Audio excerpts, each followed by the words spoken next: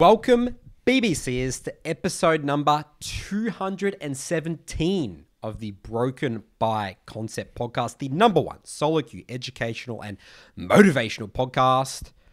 Curtis, today we're going to be exploring 3 recent Reddit posts from the community over the last couple of weeks. We're going to be talking about the 3 rank splits. Is it too much? The next post was, why are high elo players not afraid to die? And then the third one here is, it finally clicked, elo hell is not real. So Curtis, let's dive into this is on the main League of Legends subreddit, 3.3 thousand upvotes, a lot of conversation about this one. This was the big change that Riot did.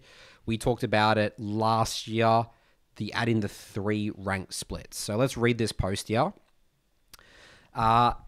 Simply, League of Legends games are very long. The process of queuing up, champ select, and finishing a game takes around 35 to 40 minutes on average.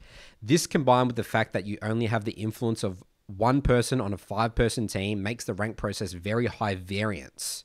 Don't know if I fully agree with that part there. You can be decently better than your rank and still only win, about 55 to 60% of games. Not to mention unlucky losing streaks that happen to everyone.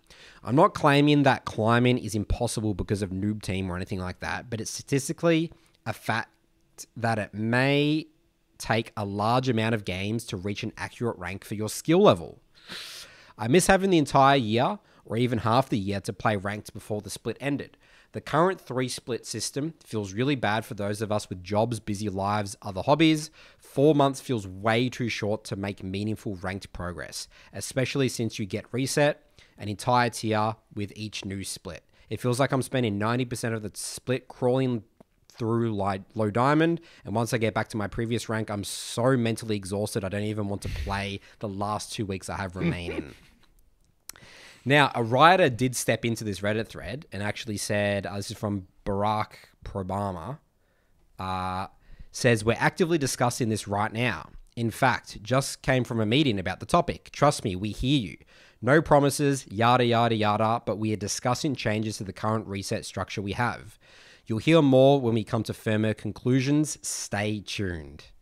And a funny comment here says, we hear you guys, 4 splits, here it is. So initially, when we talked about this post, Curtis, we thought it was a pretty good idea. And I guess and Riot thought it was a good idea as well. What they said was, it's going to give people more incentive to play all the time and not have that weird off-season break that I think they were uncomfortable with that whole 2-3 months off at the end of the year where ranked shut down and it was like the preseason changes and stuff, which, is a challenge in itself. Now, we've sort of, gone through this. This thread came out. A lot of people, the community seems to agree here. And the way that obviously the 3 splits work is that 4 months at a time. So it goes, I can't remember exactly if it's like Jan till April and then, 4 months at a time, right? Now, I'm going to start, Curtis, with some sort of observation. The first thing that came to thought when I read this post was just thinking about the most hardcore players, which you would say people that in our programs probably fit that category. They're paying for coaching, right? And even my students that have done massive climbs from gold to master, all that, they frequently have, I don't want to get your experience on this, periods where they will just not play League for like 4 or 5 months and then, come back and have their spurts. So I thought, if that's the case for some of these people that I've observed in my programs, what's that like for the majority of the player base? Like, I think that Riot probably have the stats on this, right? So maybe it was a stats-based decision. I'm just saying, just from my observations. I don't actually think that the majority of League players are playing serious ranked every single month to month, and then going for those rank rewards. Like, maybe it will be a burst of like, okay, I'm going to go for those rank rewards, split 1, split 2, I'm not really going to try that hard, and then split 3. What do you think? What have you observed there? So, yeah, I would say it's quite common for people to go on extended breaks. I don't know if that is purely intentional or because, work, life or circumstances. I'm not 100% sure. I haven't done enough inquiring over that, so I can't specifically say what's going on there. But I will say it's very rare that someone just consistently plays throughout the entirety of the year. I don't think that's really that common. Even your hardcore students, like people that hit Master Tier, Grandmaster. I don't think I have enough data to say Diamond. that. I know from the hardcore players, they play a lot. All the time. Yeah, they play all the time. But again, I think they're probably the outliers. But I would say, I would say even us, Nathan, right? Even when we were climbing, trying to climb, we would go through periods where we would play pretty hardcore and you would try to make a real push for it. And you would have moments where it's like maybe a month or two, you're like, maybe you're focusing on other areas and you're not really trying to push. Learn new champs, sort of maybe in maintenance mode a little bit. Yeah, maintenance mode a little bit, and so I think you're still playing the game. You're still playing the game, though. That is true. We were always still playing the game. I was talking about players that just won't be playing ranks. Yeah. So I would tend to agree. I think the majority of the player base is, highly likely taking breaks here and there. I don't know what that break looks like, whether it's like 3 months on, one month off, or it's 6 months on and then 2 months off. I have no idea. I can't really comment on that, but I think that's definitely happening in some way, shape, or form. And if you take 1 or 2 months off, you're not going to make any progress in that split, right? Realistically, like some of the comments say, by the time it takes you to get back to your main rank, then you're going to be plateauing. Then the split's going to end, right? Realistically, you're not going to be able to make a lot of progress if you're taking any breaks, any significant break in that kind of 4-month period, right? Would you tend to agree with that? Yeah, well, right. Remember, they did talk about what they wanted to do was to push to create the system where it's really soft reset. Like you're basically going to be close to it's going to take only maybe 20, 30 games to get back to your current rank. Now, I don't really know how true that I can't comment on that. Is because again, I want the comments to let us know. Yeah. In your experiences in the community, what do you guys feel? Do you feel that it was easier to get back to the rank that you were at or not?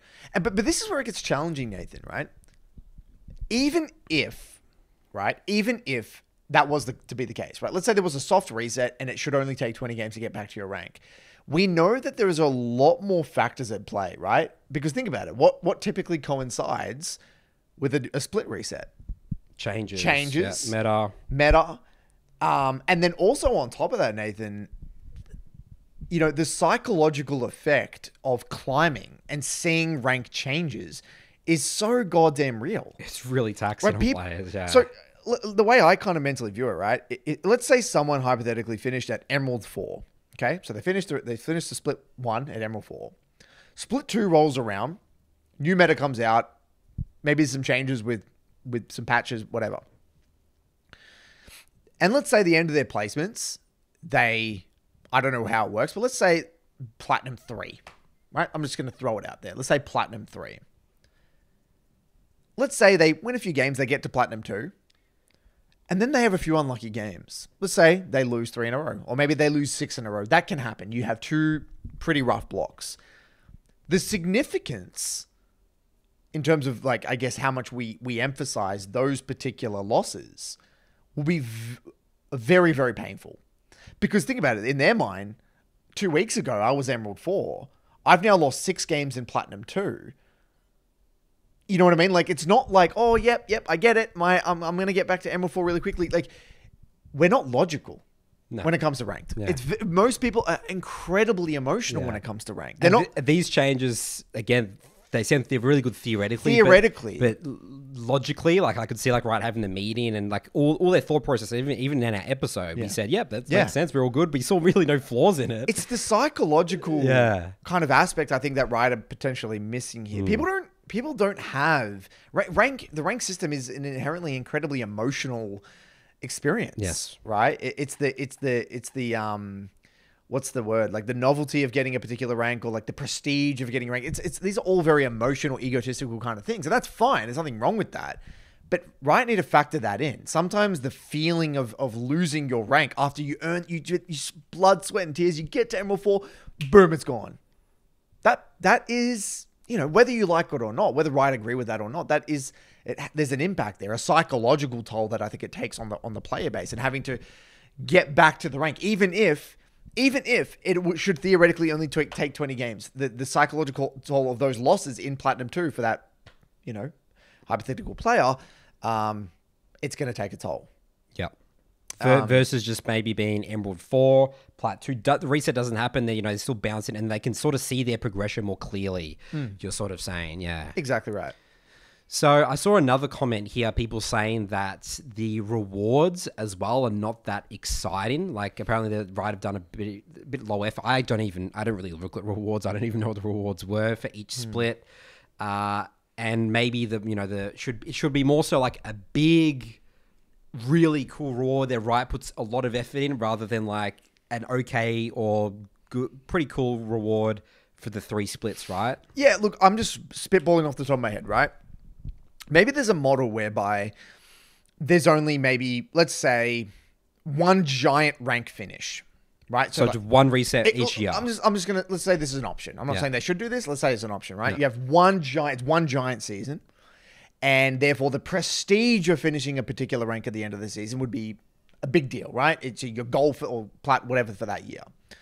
But maybe there is a thing where it's like, you remember back in the day where there was the Challenger icons, where there was Challenger top 10, Challenger top 50, and Challenger top 200 or whatever it was, right? So they all got Challenger, but the flair of the icon was different, right? The icon of top 200 was slightly different to the top 50, and the top 10 was slightly different to the top 50, right? Top 10. Most people don't even know that exists, right? Only the elite of the elite only even knew that was a thing, right? Most people who put that Challenger icon wouldn't even been able to tell the difference between the top 200 and the top 10. We could. I mean, I could. I was in the small little community. In that small little community. Yeah. But my point that I'm trying to get at is maybe that there are accessories, kind of accessory prizes or accessory things that you could add on to encourage people to play the game. So it says, if you got your rank and you showed that you played a consistent amount of games over the entirety year, or you played X amount of games over that season, you get this extra. Okay, so it's not a rank reset. No, it's additional prizes or yeah. additional kind of incentives for playing consistently throughout a year or maintaining that rank. Yeah. Maybe if you drop down, you lose. Or having a peak maybe somewhere. You peaked at this for a certain period of time. I think you could get really creative with incentives. People obsess over chromas and skins and like profile flares. Like there's so many things you could do, or even the border itself, right? Let's say you might have one Emerald player has like a normal Emerald border, and let's say someone who played Emerald throughout the entirety of the year showed that he played 1,000 games in Emerald and ticked all these things. They might have like a glowing Emerald one. They're both Emerald, they both get Emerald, but one has like a fancier border. And people love that shit. And so that way you serve two audiences. You serve the hardcore audience that will be rewarded for their effort and their time in the game. But then you also kind of serve the people that maybe aren't willing to put in, 2,000 games a season and just want to kind of get that rank. You know what I mean? Like you could I'm sure there's a better way to do it in hindsight, reflecting on the community's response rather than 3 rank splits. What do you think about that, Nathan? Yeah, I mean, I like it. I think that makes sense rather than the reset. Trickle in rewards somehow, get creative with that. I'm sort of tossing between here now. What's the difference between 2 splits? The year is quite long. No preseason. Just screw preseason, screw that like weird lull state, right? Between the seasons. You just have boom, 6 months, boom, 6 months. And it's like the equivalent of like MSI Worlds. I think that would make sense as well. 6 months is a good duration, I think. They would have to play around with the time period, because you wouldn't want the split ending when November and December, where the whole game changes, right? So they would have to experiment with that. But yeah, 2 splits or 1 split, I don't know. I don't know. We're not game. I mean, I'm Yeah. sure there's many people that there's know a lot more obviously about this. challenges with the one finish and win trading, and that becomes such an important time of the year that there's so much effort, energy put into that can be, but they sort of just have to solve that problem, I think. Look, realistically, Nathan, And that's more so for high yellow. Well, solo queue is always chaotic towards the end of the split all the time, no matter what. I mean, I see this now. And the reality is, remember, is that that's you doing your homework the night before, studying, right? So like, if you're in that situation where win traders are going to be affecting your end of season rank, well, then you probably didn't put the work in for the last couple of months. It's very rare that I even see someone get the result that they were looking for in the last week of it. Yeah, that's right. Like sometimes you do, you get outliers, but I would say most people don't. If they leave it too late to that last week, you're not going to get that rank. That's just the reality of the situation. But yeah, no, I think that this is a really important thing to address. And my intuition and just feeling it and just the community's response, it's not right as it currently is. There's no, I don't think that's the play, the 3 splits. Yeah, I think we'll see what I do, I guess. Yeah, we'll see what they do. I think that just the one end, it's easier to sort of package that up as well in terms of marketing, and it's like, play ranked, finish the year. This was my rank for this year. I think it is a lot cleaner that way. Cleaner that way versus OPG. Split 1, split 2. That was a bit weird when OPG introduced that. It's like split 1, split 2, and then they'll split 1, split 2, split 3. Yeah, I really don't like it. You mentioned something interesting, Nathan, about some of the people in the esports, about the finals. You want to? The LEC. Some feedback and stuff from the LEC. They did the whole 3 split system, and I mean, it's sort of a combination where people were not too hot on the gameplay of EU sort of being the conversation, but it sort of just lost value of like the finals because there's just 3 So there's 3 finals. Yeah, and the format was a bit of a mess as well. So, yeah, I think that it's just funny the way how the reward system works in our brains. And, like, you lose value when there's just too much and things just are more exciting. It's like the AFL Grand Final. It's like the NFL Super Bowl, right? Just that one time a year. But I'll be honest, like, I'm going to speak from a very casual AFL viewer. So for those of you who are not from Australia, our but you can compare it to Super Bowl, right? Right, or Super Bowl, right? But I can't speak for that. I don't follow for Super Bowl. But as someone who watches footy, right? Grew up AFL, Well, even now, like, I like watching finals footy, yeah. Australian Football League, right? So I'll chuck on TV and I'll watch the finals. The September finals were in it. I like that. I watch the quarterfinal, like the top 8, whatever it is. I like watching that. I don't follow footy for the whole year. Yeah. But I will tune in and I'll watch the finals. Now, I'm not a hardcore. I'm not a hardcore footy fan by any means. I'm a casual. Right? I barely know jack shit. Right? I know a few players. That's about it. Yeah. But it's interesting because think about it. Just because the finals are one big deal thing, I will tune in and I'll watch a bunch of games. Now look, I'm assuming AFL would be a lot happier if I tuned into every week and would attend, buy merch, and do all that stuff. Realistically, I'm probably not their most valuable customer, right, and viewer. But at the same time, I think there is something to be said about making a massive deal about the end of the year, this giant thing. Now, look, I guess, you could argue that they are doing that with Worlds, and they have done that with the big events like the MSI Worlds, and I do like that. But it's interesting to see how would that again play out in the sense of league. Yeah. They need it for the general player base. The general player base. I am the equivalent of the general player base for the AFL viewers is what I'm trying to get at. So it's different because I'm a viewer versus a player. It's interesting though. I find that interesting. Yeah. Now talking through it now, I think it's a no-brainer. I hope they just go back to keep it simple. I don't think they will go back to 1 year. Really? I don't think they will. I think if they're going to do this, they're not going to go from 0 to 100, right? They're going to go from 3 to 2 and then back to 1. And maybe, but they've tried them all though. Remember, I guess they have tried them all. Surely they have now data on that. Yeah, because you'd just be able to look at the viewership data. Surely, I mean the player base data, right?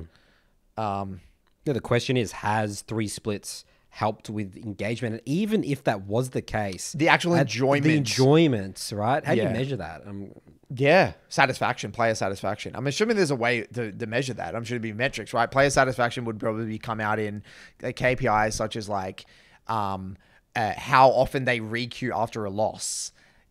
Or do they only play for spurts? Like continuous playing, right? Like they would look at things like that. It's like, do they just play for a spurt, lose a few games, log off, and come by next week, or are they consistently playing throughout the week? Like if you feel fulfilled playing, I'm assuming you're going to be buying playing more games, and potentially buying more skins as well, right? I'm assuming there's a correlation between enjoyment of the game, satisfaction, and actual purchasing power, or the amount of skins you buy, content but you buy. Yeah. A comment here that got 200 upvotes was saying, I used to like 1 season per year, which would be roughly 6 to 7 months long. And then there's the post preseason where changes are being rolled out and where you can work on your MMR, but it's all a little bit less serious since it didn't determine your end of season rank rewards. Someone said here, the 3 splits devalues the whole rank ladder. Quality of games is worse than ever. Well, the quality of games thing, by the way, that's just recency bias because the end of the split is always bad no matter what. Someone here says 2 was fine, split into 6 months. Faddish climb with the LP changes they had. especially since a lot of other games don't do year-long seasons. But 3, every time I go on a loss streak, it feels like I'm insanely behind and won't be able to climb back at all. It's too damn short. It's interesting. I do like the whole thing though about, you know, the feeling of it rather than the necessary logic behind it. Yeah. Moving on. All right, next post here. This one was from now Summoner School. Title of this one was, Why Are High Elo Players Not Afraid to Die? I see a lot of high elo players having a good amount of deaths even when ahead and winning. While I try to keep my deaths as low as possible, I'm starting to think my playstyle is wrong, but I have no clue how to change it effectively without trolling. I try to keep my deaths low, not because I want to have a good KDA, but because I think that each time I die, I'm giving free 300 gold to the enemy, and there are good deaths and bad deaths. How should I change my playstyle? So we've done our episode on deaths. Is one of the 200s. I'll have that pop up on the screen. Good deaths, bad deaths. Yep, they absolutely exist. This is sort of the way that I put it, Curtis. The lower rank you are, the easier it is to kill people, and the easier you're easy to die. Like, you're easy to kill. So the lower elo you are, Yeah, the lower ranks. yeah, People are easier to kill. Yes. Yeah, people are easy to Yes. kill, including yourself. You're very easy to kill. Like if we were to jump into a gold game tomorrow, like we can just get kills because we can read waves and we can understand who's vulnerable. We have But even objectively, even if we're not in that, we're just watching a goal player. Yeah, play, that's right, exactly right. Yeah, just objectively based off the lack of understanding of particular elements of the game. The games are more volatile. People tend to be put themselves into more volatile positions. They're more vulnerable because of things like wave management, overstaying, staying on low resources, not syncing up with their team, making plays on weak side, et cetera, et cetera, et cetera. So the games typically, objectively, whether you're in that rank or not, people tend to die a lot more. Yes, and their deaths are really low easier value, to kill. easier to kill. Yes. Like, you could look at the deaths, so probably could look the same in games. Well, we've got to be careful about this as well, Nathan, because again, it's easier to kill for who? Because you got to remember, it's all relative. This is where it's a very slippery slope, because we sit here, right, as high level players saying they're easier to kill, but if you don't have those skills, they're not easier to kill, right? Like a jungler, if we're talking in silver, let's say there's all these laners, right? The top laners overextending and let's say overstaying on low resources. You got the mid laner making fundamental mistakes with wave management. You got bot lane heavy trading, blah blah blah. Greeting blah. for plates, whatever. You're assuming that the jungler in silver even understands what's really happening, such that they would be able to capitalize on those errors. You know what I mean? So it's in order for a death or a death to occur, there's two parts of the equation. There's a mistake being made, and then there is the capitalization on that mistake by the party, right? By the jungler. So we got to be careful when saying that they're easy to kill, because it's easy to kill, for who? That jungler may not have the camera panning ability to even read those plays. They may not even have the understanding of what overstaying is. They may not understand how. Yeah, of course. You see what I mean? Yeah, I see what you mean. It's the same rank, but I'm talking just high level objectively. Yeah, I get you. I just want to be very careful and tiptoe around that. And the way we word that, like, I think we've got to be. Yeah, but we're not just saying like, oh, your goal, you're missing all these kills. No. It's obviously hard to identify the skills. The skills. But yes, there are more opportunities if you develop these specific skills. Yeah, is what you're saying. Yeah, and there's lots of like really bad deaths. Yes. Right. Okay. Yep. And the higher rank that you go, there's more purpose to fights, and there's more structure, more intention. More intention. So, and the other thing as well, that this doesn't really get talked much about, because people just disrespect the game and think that every champ has 4 abilities and everyone just uses their abilities correctly. Higher ranked players just flat out do way more damage than lower ranked players. They're way more effective with their champion. So when they are fighting, and when they are, like, they're dying, they're doing so much damage. Like, I have, for example, a Diana game. I think my score was 3-5-17. And if not a sexy score at all. But if you actually look at my gameplay, I had 80% kill participation. All my fights absolutely hard carried. High assist, but my engages, my ults, I was doing so much damage that my team was able to clean up, right? So these were all like really, really good deaths, right? So I'm just doing more damage than a gold Diana player. And I'm fighting purposely. Like, I didn't go for that fight. I didn't die when there's no objective up. Or as a jungler, the biggest one is dying with all your camps up. That's like the most common mistake you'll see in a silver gold player. They just oversound the map and all that sort of stuff. So that's sort of the way that, to answer this question, why are high elo players not afraid to die? Because they're fighting over... they have purpose and intention for their fights. Now, people might be saying, oh, I can see random fights and challenger games get chaotic. That does happen, but rarely or way less frequently than lower ranked games. And just people just do more damage in general. Okay. So how does that tie in with this specific conversation or this topic? Because when they're fighting, again, why are high elo players not afraid to die? When they're fighting, when they take in fights, they know the trade-off. Like, it's like, okay, I'm going to die, trade a flash here, and then I can maybe punish this later on. Right, so you're saying they're looking at the bigger picture. So they know, okay, I might die here, but if I die here... It doesn't really matter. It's actually good for me. It might be good, or it might help someone else on my team. Or it might just be even, Yeah, right. So basically, you're trying to... Basically, what you're saying is... One of the reasons higher elo players tend to not be afraid to die is because they understand that it's not just about staying alive in League. It's about output. It's about impact. And sometimes to have an impact in the game, you do need to put yourself in vulnerable positions and assess the trade-off. It's like, okay, if they are here and I do die, I know that I'm going to go down swinging and buy a lot of time or do a lot of damage, or there is some positive outcome on the back end, is what you're saying. Exactly right. Right. Yeah, I think that's a huge part of it. A really simple one, where a narrative that I have with my coaching, my junglers, is that for dives, sometimes there are opportunities where there's a three-wave stack, and then I say, come on, like, you just die for this. It's worth.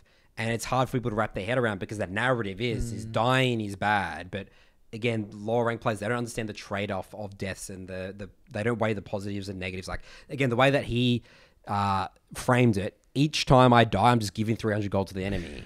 Okay, so I want to tackle this at a bit of a different angle here. I'm going to kind of go a bit left of center. I want you to target the word afraid for a second here. Okay. That word, it's a very loaded term. Afraid. Why are high players not afraid to die? Yeah, I wouldn't use that word. It's an interesting word, isn't it? Now that you think about it, I'm not afraid to ever die. I'm playing the game. I'm playing the game, but I can be situationally scared because I'm under a lot of threat. Like, I use the word like. I do sometimes use that word, but I use it in a different way, and this is where I want to get aligned with people, because one of my hobbies within the coaching in League of Legends, what I love is analyzing language, because there's so many loaded terms in League of Legends. Like, we've broken down some of them here on the podcast, like mechanics. Like, what is this is an incredibly loaded term, or trolls. It's just like, what is a troll? Right? We've had these conversations, but I think the word afraid. So in the context where I use afraid, I'll say I'm really scared right now. And when I say that, I'll say things like, I'm really scared right now because I've got no vision. I'm versing a heavy dive threat composition. I've got no flash. I'm in a mobile champion. I'm hyper aware of the amount of threat on me in this particular instance.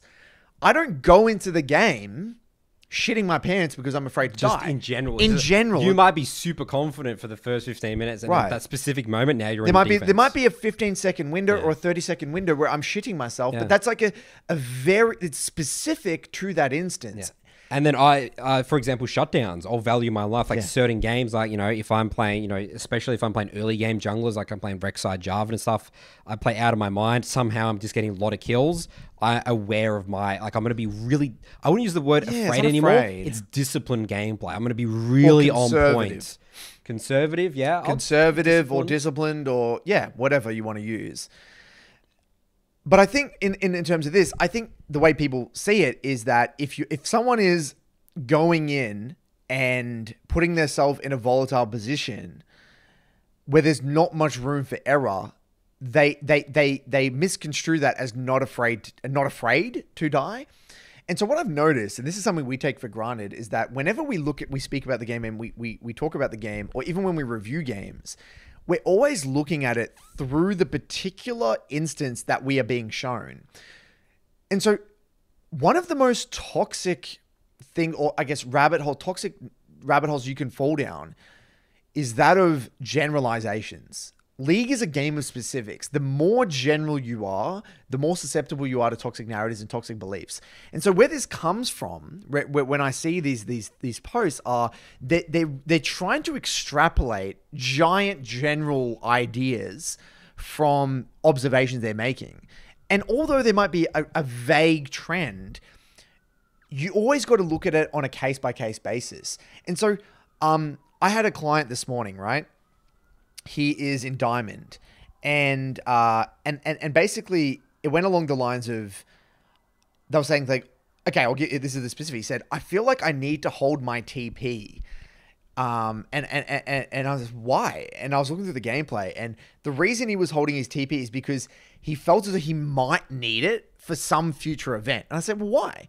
And you get into it. Specific. What's the event? What's the event? And the reason why he was doing that is because his game plans were always very general. His fundamentals were always really inconsistent. So he had this like general like approach to using TP because his gameplay was generalized. It wasn't specific. The more specific you get in League, the more like problems get solved. Like even problems that you weren't even intending to solve get solved. Like for example, the more clear you are on your wave management and your matchup hypotheses, and the more you understand about the game, the more your stage 4 issues get reduced.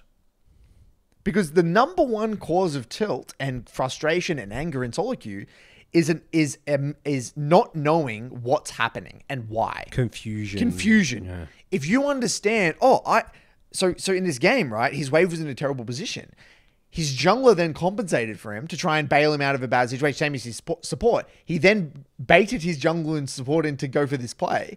His wave was in a terrible position. Jungler support die. And then now from his perspective, if you don't understand what you just did, if you just thought that that's your jungler's just bad and your support's just bad, of course you're going to be tilted. I would be fucking tilted, right? If I didn't know what happened there. But if you know that you baited your team in and you had a bad wave state and you created this scenario, well, you're not really going to get tilted, are you? It's like, oh, well, I just made a mistake and there's a problem and there's a solution. And so tying this back to this, I think that I don't really think high players aren't afraid. I don't think that's the right way to view it. There is no such thing as being afraid or unafraid. It's just you either feel threatened in a particular scenario or you don't feel threatened. And if you don't feel threatened, there's potentially a reason for that. Whether or not that high elo player logically can break that down, that's a whole different conversation. You'll be some players like a Gurin or let's say very kind of logical and articulate players may be able to articulate exactly why they did what they did. And there may be other players that may not understand their intuition and they haven't taken the time to break it down. They may make decisions that don't, in your mind, make sense, but in their mind do. And if actual questioned and prompted, they will be able to break it down for you. It's like, oh, I was happy to die here because I would deny that wave. Or I would buy enough time for my team to do that. Or I know that if I die, I could waste a lot of time and my team could do that. There'd be some sort of reasoning in some way, shape, or form behind it. For the most part. Yes. So, loaded terms. You got to look out for them. We got to break them down. And, you know, as you said, he's trying to, that last little bit of the sentence here is, how should I change my play style? That's just like, play style is just another word. Another buzzword. It's another general, like, what does that even mean? How should I change my play style? What he really means is there any big 20, is there any big, I guess, cookie cutter formula that I can plug and play into my next game that's going to increase my chances of winning? That's really what he's looking for. He's looking for something that doesn't exist. And so the answer to this question is that, yes, there are good deaths and bad deaths, but should you change your play style? Well, no. Whatever that means. Let's just say we need to get specific about, we need to look at your gameplay, really. We need to get specific with what's going wrong. You need to look at your deaths. We need to look at your laning. We need to look at your decisions.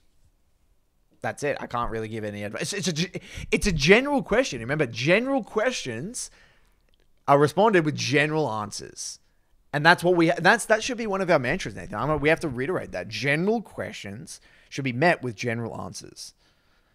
And we need to learn, and this is why half the battle of the League journey is learning to ask good quality questions. Absolutely. Specific, high quality questions. That's why we have our VOD question channel in our program, because we can see the very specific clip. and then enough specific questions, then you can draw conclusions. Create principles, Yes. put them together, see trends. So, but notice how this is the other way around, right? You can't go from general statement to a general principle. Yeah, it's the other way around. It's the other way around. It's the specifics, and then you create principles. Exactly from right. Those. Exactly right. Many, many, many, many specifics can then lead to very concise, beautiful principles. And that's the only way to really go about it. I know I'll say last thing about this one.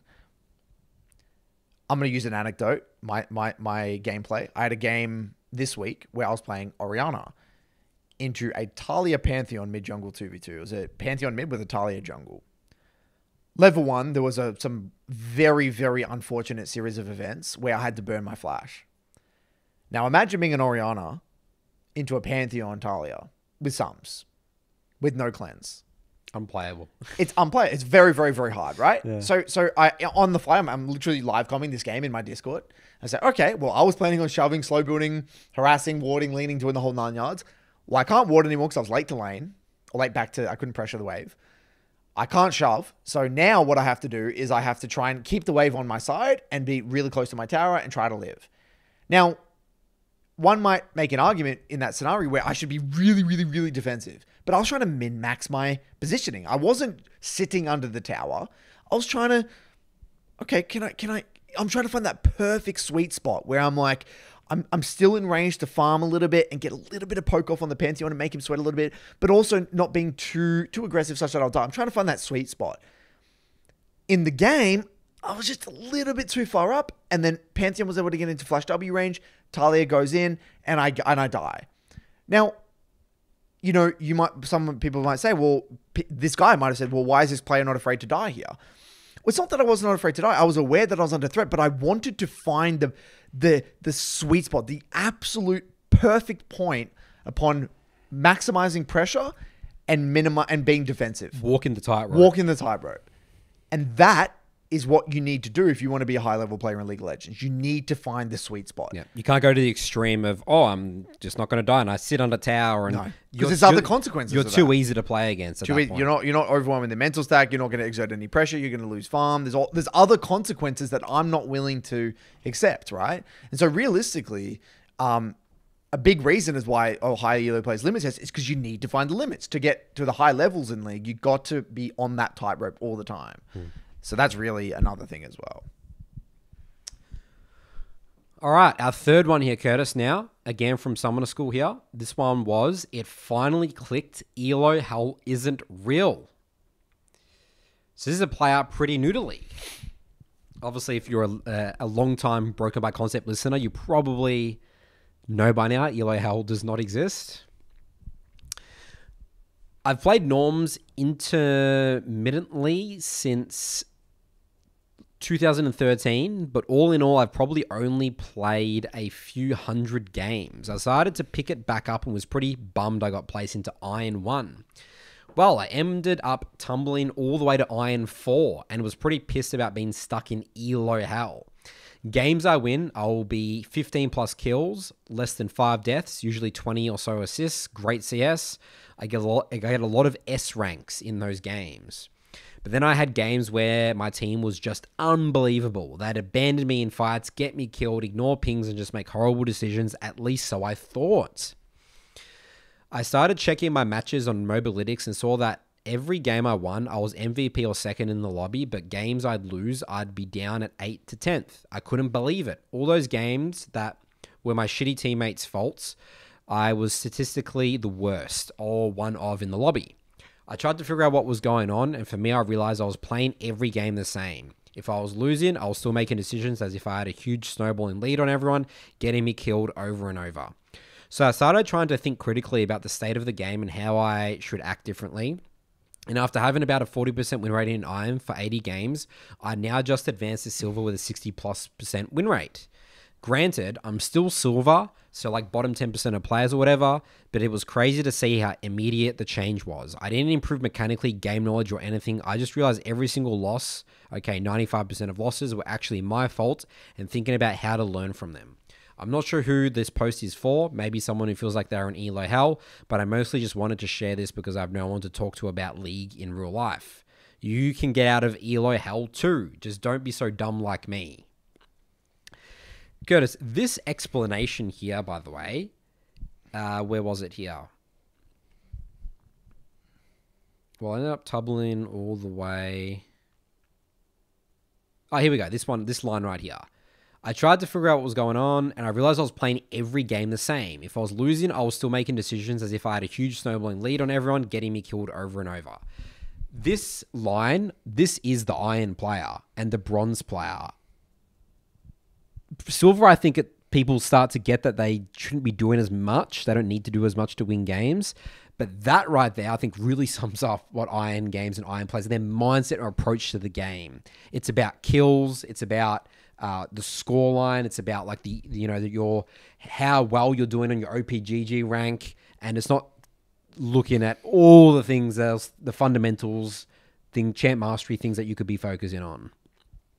Yeah, no, I think you're right. Definitely spot on. You know, the way I interpret this is kind of, there's two elements. Number one, just the actual power of curiosity. Just very, very basic, right? Something we always talk about. I don't want to riff on that too much, but you guys know the drill. Curiosity takes you a long way. You don't have to have a PhD in League of Legends. You don't need to understand a lot about the game. But just being just very, very basic common sense curiosity. Why did I die here? Why was I pressuring here? Does this really, like, at a very basic level, will get you actually very far. So that's number one. Even though it might not be the best way to improve, at least he went and saw, oh, I'm doing really bad performance in terms of my stats. That is an indication. Yeah. Great. I love that. I love that he's going out of his way to try and problem solve. Because I could see a lot of other Iron players that just ignore that bit. They would just only focus on, like, wow, like, look at why am I not climbing? I'm just carrying all these games. The second layer is actually something that Alados, shout out Alados, he's an MLA coach. He high-low EU player.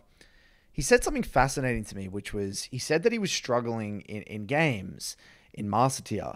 And he said that for him, a mindset shift of just like raising his own personal standards went a massively long way for him. And so, to riff on that, basically, because I asked, like, what does that mean exactly? What do you mean by raising standards? He said, well, I was missing a lot of CS. And in the past, I would just kind of accept it as it is. I would kind of just look over it and be like, oh, yep. Maybe looks at bigger things, whatever. There is a point in everyone's journey where you must raise your standards of yourself. Change won't happen unless you actually see things as a problem. It's very rare that you'll actually just kind of randomly improve at something if you don't really see it as a problem. And if you actually just attack it and be like, I'm not okay with this element of my play, whether I'm dying too much, I'm not CS, I'm missing a lot of CS, I'm missing a lot of skill shots. Just like being like, I'm not okay with that. Just raising your own personal standards goes a long way. And for him, that was a massive differentiating factor. It sounds basic, but you'd be surprised at how many people are impacted by this. And I think this one for him, that's why I interpret it. He's just basically turned around and basically said to himself, I'm not okay with how I'm playing from behind. I'm just raising my standards, my own personal standards of myself when I'm playing from behind. Let's see what happens when I do that. When I take this a little bit more seriously and I take myself a little bit more seriously, I play with a little bit more intention. And that got him from iron to silver in with a pretty ridiculous win rate.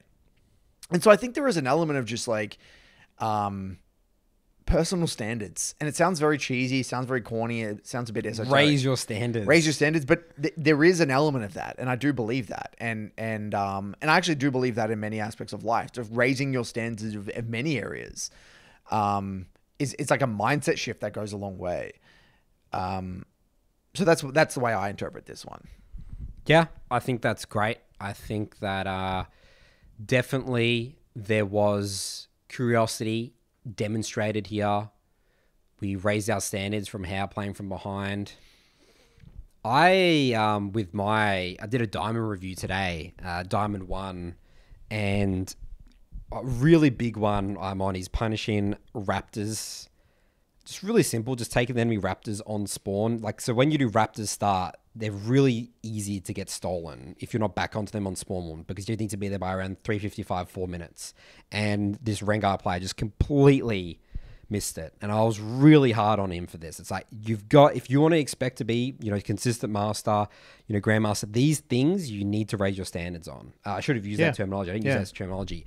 There's a challenger player gets those Raptors every single time. But that's what I mean. It's standard. Not necessarily that you can't do it. No. It's that you got to see it as your standard. That is my standard. That is what I do on a game to game basis. And when you flick that switch and that's the way you perceive yourself, it goes a very, very, very long way. I love that. I think that's a really great example. And it's a small thing.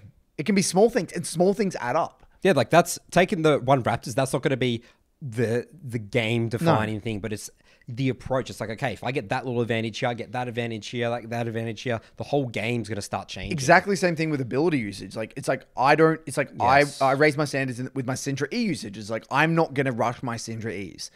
Now, again, that's not going to solve all of your problems, but it's going to go a long way, a very long way. Little things like that, huge. Love that. All right, let's now move on, Curtis, to our Skool post of the week. This one came from Razga. The title of this email was, "Am I too insecure to climb?" Did I say title of this email? I don't even know what the hell you said. I'm on autopilot sometimes with Mailbag. This title of this Skool post. I have a problem. I find myself making a bad play and instantly my mind goes straight to, oh boy, I'm about to get flamed for losing the game now. What are they going to say? What should I say? Was it really my fault? Nah, surely it wasn't me. I made the right call. Or did I? Fuck, I don't know. Oh man, my support isn't going to trust me now. If I make another mistake, he'll spam ping me and leave the lane. That sort of thing. And suddenly all my focus gets pulled into this instead of the actual game. Even when I realize I'm doing it, I can't seem to stop. It's like when you're really tired and you can't help but close your eyes. I can't help but prepare a full statement in my head defending my actions. I would say I'm generally a pretty confident person. I don't care too much what others think, and more often than not, I don't bother with discussion if the subject seems pointless to me. But for some reason, with League specifically, I start questioning myself super quickly and care way too much what 4 random people think of my gameplay. Like I have to prove my worth with every single game, despite the fact that I've been playing for nearly 13 years.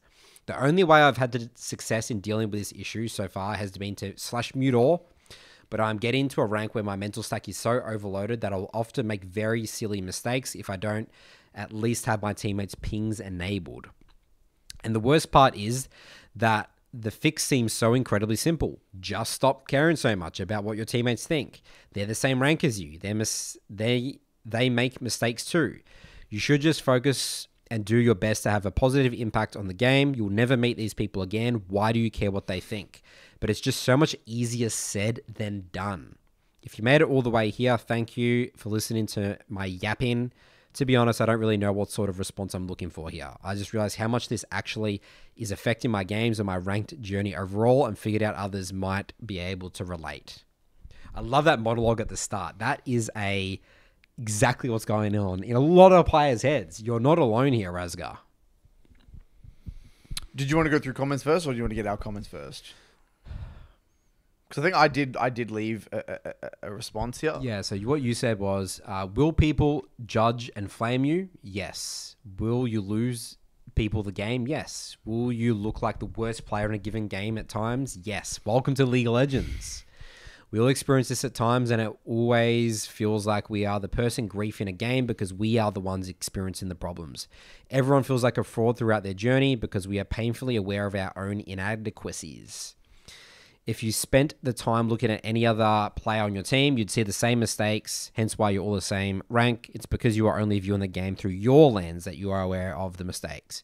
You can only ever play to your level, never be ashamed of what that level is. Our goal is to not win every game, nor to look good, nor to carry. Our goal every time we queue up is to express our best self, whatever the level of play may be. That's the only true thing in our control. Never forget that. So the reason I framed it like that is because, again, it's all perspective. everyone, and we've seen this, Nathan, with clients where, you know, they bring a VOD, right? And one of the main reasons people don't like looking at their VODs and their own gameplay is because they always look worse than they thought. Everyone's gameplay, in hindsight, looks way worse than you thought. You're like, is that me? Yeah. Holy shit, I look like crap here. Yeah. Why am I moving like a minion here? Oh my goodness. Even my own. Even my own, to this day. Like, everyone thinks that they look like a superstar, and this play that they did was really fancy and really cool, and they then when they look at it and like, oh. Or in my review, I'll be like, wow, I just got lucky there, or I was a bit slow, or my FK or my ability usage was slow there. And even let's just take the play objectively. You know, look at like the actual effectiveness of the decision making and just look at it aesthetically, right? It just, a lot of the time, you know, even to this day, my plays look like shit. Like, comparatively, look at Trophy, I'm like, okay, that looks like beautiful League of Legends. Look at mine, I'm like, oh my goodness, that looks like a bloody car crash. You know, that's not that's ugly, right? And so I think that everyone's gameplay looks ugly, but we are just painfully aware of it when you look at it. And I think that the more self-aware you are and the more you know about the game, like, I'm assuming here he's actually quite intentional about his journey. Mm-hmm. You seem like quite a self-aware individual, and you know, you're really aware of your own internal dialogue, which is great. I think the more, and you've been a massive advocate of this, Nathan, where like kind of we talk about the smarter the individual, and that's again a loaded term, but let's say the more self-aware the individual is, the harder the journey will be. They're more in their head. They're more in their head. And one of the reasons for that is because they're painfully aware of the mistakes that they are making and all of their inadequacies and all of the errors that they're making in their gameplay. And that even gets worse when you look at the gameplay in the review. And so I think that it's important to remember that if you were to look at anyone else's gameplay, they all look like shit. You look at your jungler, your mid laner, your top laner, your AD carry, they all look like crap.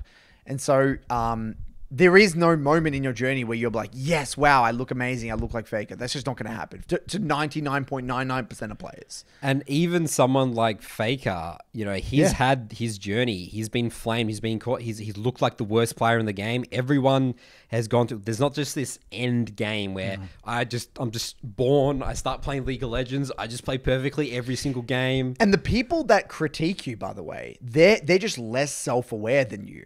That's the thing. So toxicity, right? One of the main culprits or offenders of toxicity are the people that lack self-awareness. So I'll give you this extrapolates again into life, and I love, you know, dragging things back into life. But you take people that are the worst drivers, right? The most aggressive drivers, or the people that beep you on the road and swear at you and all this crap. They are the least self-aware individuals and least self-aware drivers. They have no idea how aggressive they are, how bad drivers they are. But again, everyone else can see objectively that they're not good drivers. But in their mind, they're the best, and they're driving amazingly, and they're just abusing everyone else. They're not self-aware at all. The less self-aware these individuals are, the more toxic they are going to be to other people around them, because they just don't have the perspective.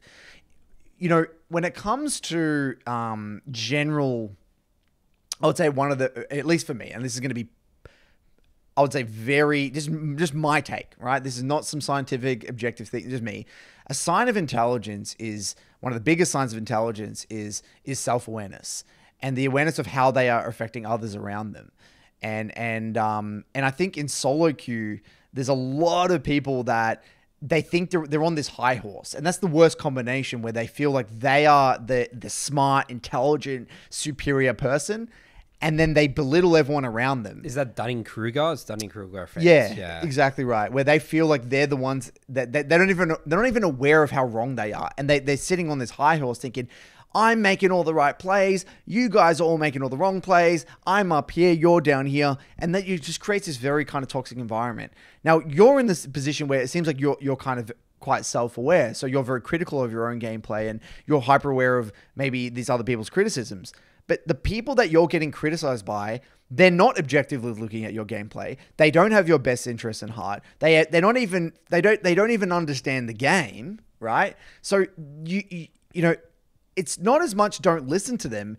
It's more listen to them, but you realize how it's like listening to a 10-year-old say that, you know, trying to explain something that they have no idea about. It's just like, yeah, listen to them, but it shouldn't mean anything to you because it's coming from someone that is not in a position to really criticize you. You know what I mean? Like, I think that's the better way to frame it. Like, when someone criticizes me on my YouTube videos or says something about me about, I don't know anything or blah, blah, blah, blah, it's like, I will hear that, but it doesn't really mean anything to me because I know that it's coming from someone that is delusional or someone that doesn't have my best interests at heart. They haven't critically analyzed why I don't know what I'm talking about. It's not like they've broken it down and dissected it and be like, this is wrong because of blah, blah, blah, blah, blah. Here's all the evidence to just say. And if someone was actually giving me valid criticism, then it's fine. I'm going to hear them out. We can actually have a proper conversation. You actually hear, if you actually were to add these people after the game and ask them specifically what they're criticizing, they wouldn't even be able to tell you. They'd be like, they would stumble over their words. They wouldn't even be able to say it because they don't understand it. So when you understand that it's all an illusion, that all this critique that is coming from people that don't necessarily even know what they're talking about, it just flies over your head. I think that's a huge one. Really, really, really big one. I think so. I would take comfort in your intention. Are you trying your best? Are you trying to improve? That's all you can ask for, you know? Like, if you're after the game, you know, this is this whole monologue at the beginning of all these questions, all these critical things, and you're really afraid of people, what they're going to say about you. As long as I play my best at my skill level, whatever that is, and I'm really trying to improve, I'm trying hard, I'm happy. That's it. That's all you can ask for. You're absolutely your intention is so important. If you're playing with intention and you're making decisions with intention and you're queuing up with intention, and if I ruin the game from everyone else, and if I ruin the game from that, I'm learning. I'm having, you know, I've ruined so many games. Yep, it's unbelievable. And you will continue to. Yes, it doesn't stop. And you have to. You have to. And you have to because you have to, in a way, be selfish because it's your learning journey. Yes. You have to make decisions that are going to help your learning in the long run. And yes, will that piss off a few other people and potentially lose the game for 4 other people? Yes. But you know what? They're going to do the same to you. Yep. In the next game of the game, that's just the way the game works. You got to fail with conviction, play with conviction, fail boldly. And that's what will get you to, you know, and again, seek comfort in what Nathan said, seek comfort in your intention. I love that. That's a really, really great way of articulating it. And yeah, I think that's the main things really. I don't have any more to add. I think practically for especially these people that really struggle with criticism from their teammates, mute all, you know, there's, you know, and then you can undo pings, but mute all just works like a charm. You know, as well though, Nathan, I kind of think as well, there is an element of like, confidence coming from knowing that the process works. Yes. You know what I mean? It's like, so it's like this person queues up, right? Let's say this person's struggling, but it's like, train yourself to be like, all right, I maybe I'm struggling to deal with this. Maybe I'm overly sensitive. Okay, cool. But let's just fake it till I make it. And then when you start to see a bit of results and you know that the process is working, then you'll have confidence knowing that you're doing the right thing and that then you're just on the right track. You can always lean back on that again. And once again, take comfort in the process. This is just part of it. Right. And this has worked for me before. So exactly. I might not look like it's working right now, but I trust the process. Exactly right. All right, mailbag time, Curtis. Yep. Away we go. Welcome back for Nathan's mailbag. Jingle, jingle, jingle song. Alrighty then. The first question here comes from Joshin. I'm not sure how to pronounce that one. Saucegod or Saucen, he's also known by. Pronounced Yorkin. Stage 4 issues and ranked journey. Hello, Coach Nathan. I started playing League in December of last year and joined the Mid Lane Academy shortly after turning level 30. Beginning of this split, I started in Iron 2 and am currently sitting in Silver 4 playing mostly Malzahar right now. That is just great. I'm so excited for this. Level 30, joins MLA using the Malzahar Champ Guide. This is a good case study, Curtis. I'm excited for this one. He's already on the great track. I've previously cycled through Vex, Annie, Syndra, Asol, Ari, and a brief time Intin as a Mumu jungle main. Oh my god, and he's played lots of other things as well. This is getting better and better. I've always followed the 3-block process and review each game after the game ends. Okay, this can't be real. This is ridiculous. I believe this has led to my small bit of success during my short time playing this game. For a while, I was blindly reviewing without much focus on learning objectives, but mostly reviewing my deaths and built threat assessment by looking at the fights through the other player's perspective. I'm done, Curtis. Solved. Next email. Yep. I don't care what question you have. Keep doing what you're doing, Jochen. You're rocking and rolling. Recently, I've been wanting to really dive in and learn the game, hence why my switch to Melzar. Recently, I've been good about focusing on just a few learning objectives and getting reviews in also while posting in the VOD questions channel in the MLA Discord. Shout out to the MLA mentors. So he's following the process. He's utilizing every feature of the Midlane Academy. He's playing the approved champions. I mean, the recommended champions. I'm speechless. I say all that to say this. Recently, I've recognized that I have been dealing with stage 4 issues and still queuing up for ranked. I have a stressful job as a high school and college music teacher and come from work later in the week exhausted. I find great joy in playing League and improving myself on the Rift, but I'm afraid that stage 4 issues are prohibiting me from making consistent progress and truly expressing my best self on the Rift. I can tell while I warm up with LoL Dodge game how I'm going to perform in that block. I can feel the inconsistency in my playing, as some games the game just makes sense and things click so easily, and somewhere I recognize the general tiredness. It feels like I don't even recognize the game that I'm playing, that I'm so tired. It's very evident looking at my ranked games on my OPGG. Sorry for the long-winded background, but my question is this. If you know you are dealing with stage 4 issues, should you still queue up? How do you balance dealing with those issues and still getting the reps in? Should I only queue up when I'm feeling stress-free and well-rested? What advice would you have for someone in my situation? Being a part of the Midland Academy has truly changed my life. I use many MLA concepts in my own teachings and with my own students. Y'all's approach to improvement, learning, and dealing with outside life issues is continuously inspiring, and I can't thank you enough for the community the two of you have built. Wow. It's amazing. What an email.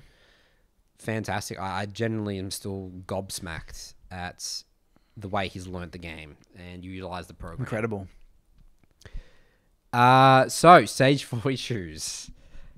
Okay, so specifically his stage 4 issues are coming home, really tired, exhausted, stressed out a bit, and that's impacting his gameplay. Yeah.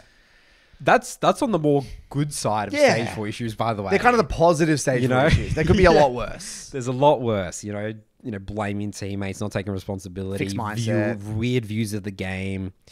So that's good. The good news is that this is a stage 4 issue that's very, again, I wouldn't say manageable, but there's things we can do. Yeah.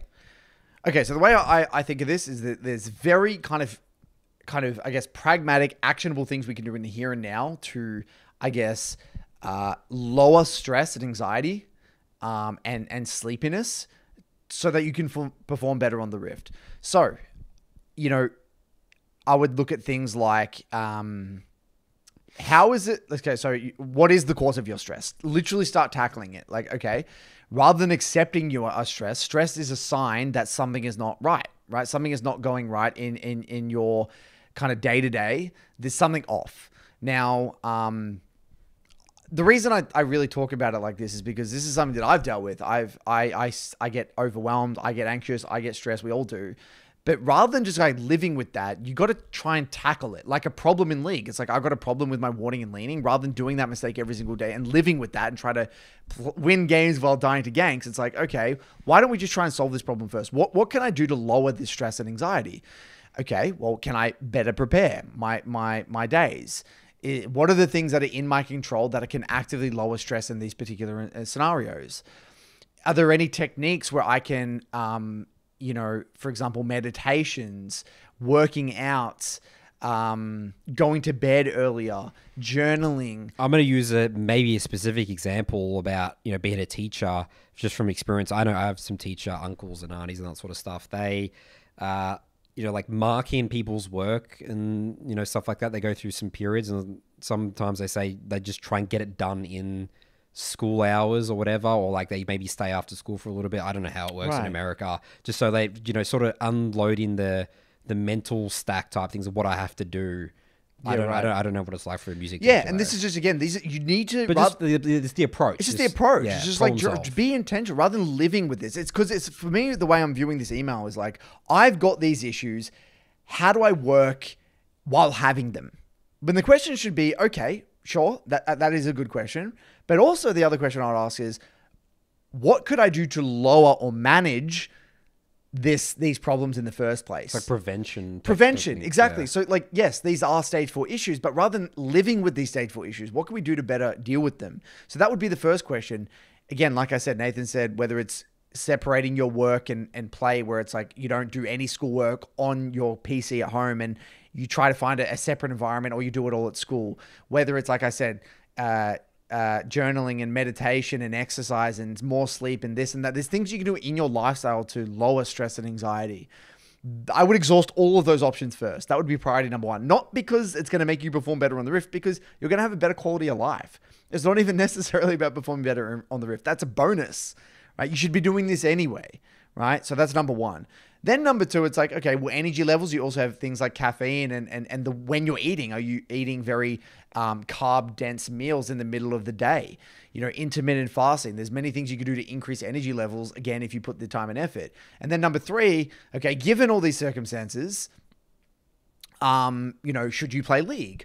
Well, this is where you've got to be in tune with your body and in tune with your mind. Some days is where I recommend a more dynamic approach. Some days you're going to have a shit fucking day at work. You're going to be exhausted. Maybe play, maybe don't play. Maybe literally take the day off that day. The other days where you're feeling, okay, I've got a bit of energy, do a 3 block. The days where you're feeling like you can play but not a lot, do a 2 block. You need to be dynamic with your approach and the way you kind of implement, hobbies. I do this with gym, right? So specifically with me, with gym, days where I'm feeling super high energy, I'll go hard as I possibly can. If I'm feeling strong on a day, I will push my body to the extreme. And then other days, I'm like, I'm feeling really low energy. I'll just rock up, do the bare minimum and get the hell out of there. Some days, if I know, I literally had this the other week where I didn't sleep well. I had like 5 hours sleep and I literally didn't go.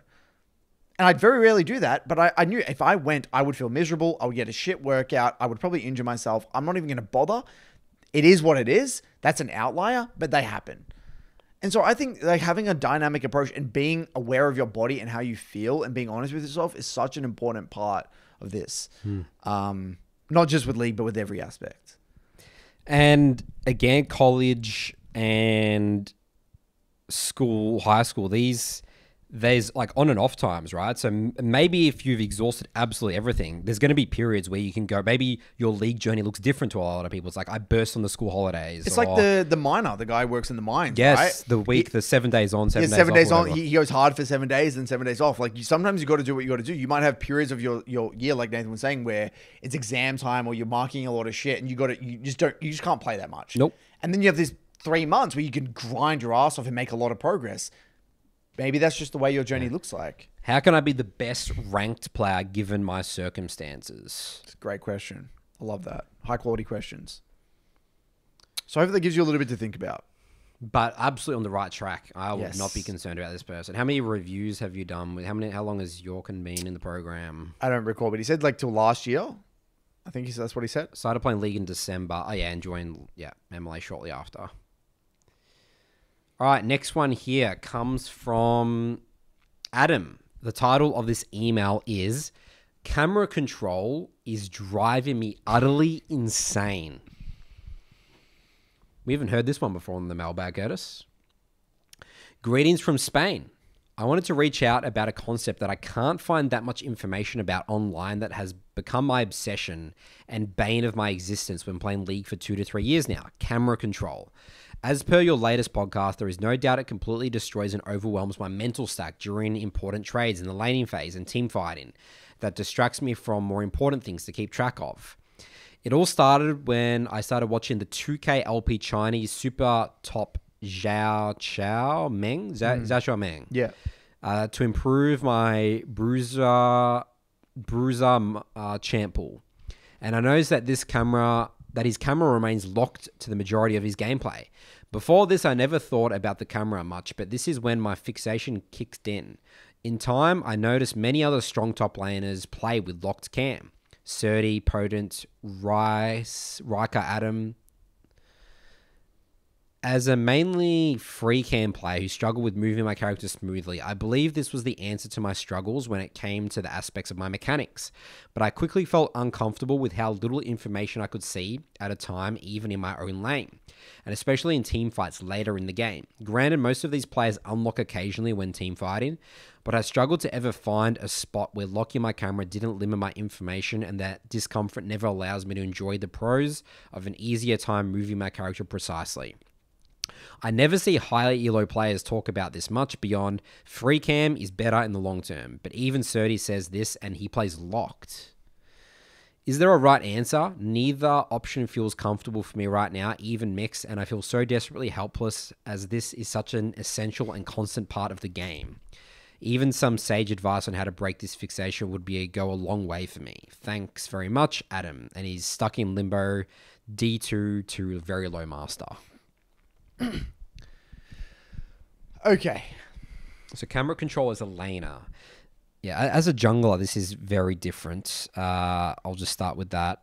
FK usage is obviously really important for a jungler because you want to identify the quickest, most efficient way what's going on in all three lanes and quickly assessing wave states. I couldn't really ever say locked camera is good for a jungler. But it sounds... I actually didn't know that. Is this common? Like, it just doesn't matter.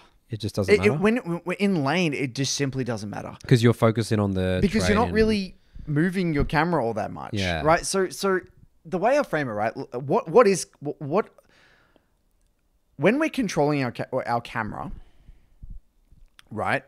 We're trying to essentially pick what information we are gathering. Okay? Now, in the lane phase, for the majority of the lane phase, you're only focused on this small area on your screen, right? You're trading with this one person. And the wave. Right? You don't really need to move your camera all that much. Maybe as a mid laner, though, you might need to move your camera to your jungler if there's a skirmish or something like that. And a lot of great players, what you'll see is that they unlock their camera in skirmishes. Right? The minimap probably does a lot of work for you. Minimap right? does the majority of it. Minimap does a lot for a laner. So my point being is whether it is locked in the lane or whether it isn't, it has no bearing on it's whatever. It doesn't matter. It's whatever is comfortable for you.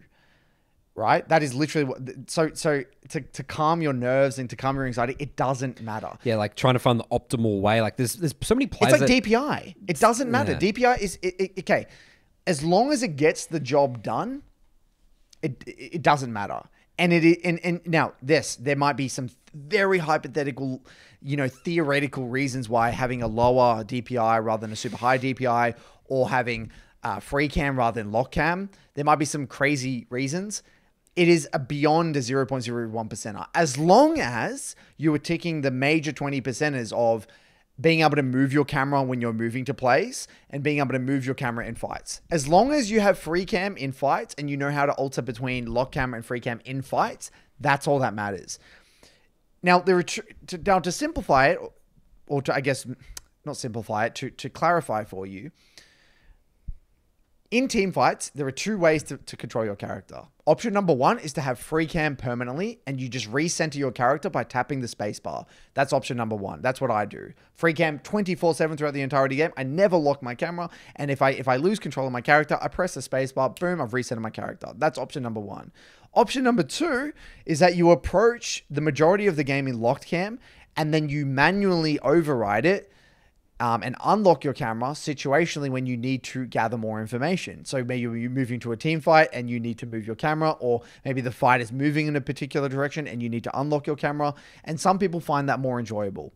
A lot of top laners do this as well, specifically because, they're not really moving all over the place. Like mages and a lot of mid laners do need to be very cerebral about the way the fight is happening holistically, whereas a lot of top laners just need to fight whatever in front of their face. They don't need to be considering the entirety of the fight in general. So that's why a lot of top laners and bruisers typically just have lock camera a lot of the time and just manually override.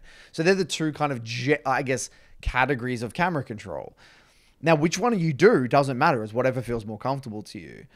And that's it. It's end of story. That's all you need to know. It's really that simple. And I would say the only other like 20% is that you need to be able to have the key binds to, like the Nathan said before, the F keys. It doesn't necessarily have to be on the F keys, whatever the key binds are for you, to other teammates. That I think is a pretty big 20% as well. Yeah. Okay. That's it. I really think that's it. Yeah, I think it makes sense. I've seen players that are super high challenger with lock cam. I am a high challenger player with free cam. I've seen many other free cam players. You've seen people use quick cast with indicator, no indicator. It doesn't matter. There's so many different setups. Clamping your camera, non-clamping your camera, smooth camera, non-smooth camera, 12K DPI, like we saw before, 2K DPI. We've seen Schönfire with like 50 DPI and other players with 3K DPI. It doesn't matter. Stop overthinking it. Yeah. It's really that simple. That should help his fixation. Yeah, yes, it doesn't matter. Play what's comfortable. As long as it's not preventing you from like gathering information, like misplaying fights. Yes. It's fine. Pick one and go down that route. Yeah. You know, it's so fancy and sexy to go on YouTube, see the best player in the world, 2K LP Chinese, and be like, I got to do that. Yeah. It's not realistic. And as well, like some people have just built this muscle memory over years. But you look at Faker and you look at Showmaker, like look at the way they manage their camera. It's completely different. Yeah, it is, isn't it? Faker looks like a god, and you look at Showmaker, their camera pennings and their camera controls like, just nothing whatever. It looks special. very normal. Yeah. You would look, if you put that camera control on an average platinum player, you're like, oh, cool. This looks normal. Camera control is not what differentiates these players. Just put it out there. You can look at their POV. It's all on YouTube. But Faker makes it look extreme. You don't need that though, obviously. There's like that meme of Fake. Have you seen that what everyone playing edits? the multiple games? Yeah, all the games and stuff. Funny. All right. Next question here comes from Kit. The title of this email is Help, I'm Scrambled. Scrambled eggs. All right. Hey, Nathan and Curtis. Context. I found myself in a particularly difficult situation. Lately, it's felt like a switch has flipped, leaving my mental much more vulnerable than it has before. My history playing competitive games for money built a healthy growth-focused mindset towards games, and this has been my consistent strength despite the game I play. I recently decided that I would start focusing on properly learning League. A month into learning, I began to hard stomp in ranked, while playing a pool of Set, Mundo, and Darius in the top lane. The issue is one of consistency. Situation. I don't know what changed, but lately I've been becoming frustrated with the game in a way I hadn't found myself in 2 years of playing LoL, and at seemingly nothing to make it worse. I found myself fighting off unhealthy solo queue narratives, and the space in my mental stack this takes in-game has led me to being an unstable player. I'm struggling to continue shaking off the games that are out of my hands and having an even harder time maintaining the hope I need to be able to win the games where I can be in control. TLDR, I enjoy the game even when losing, but I've recently felt frustration instead of my usual motivation when winning means bearing the full responsibility of solo carrying and outplaying. What steps do you think I can take to rebuilding my fortitude in-game, and do you think this might be a result of me losing my love for the game? Thank you for your time and the amazing podcast you grace us with. BBC has been a huge part in my learning as a player, and I look forward to some guidance. Very quickly, two things off the top of my head. Number one, you need to get inspired. One of the things, whenever you feel like you're starting to lose the plot and you start to feel like you're focusing things out of your control and get beat down by the game, nothing beats watching some of the best players in the world. Load up the best Darius. Load up the best Set players.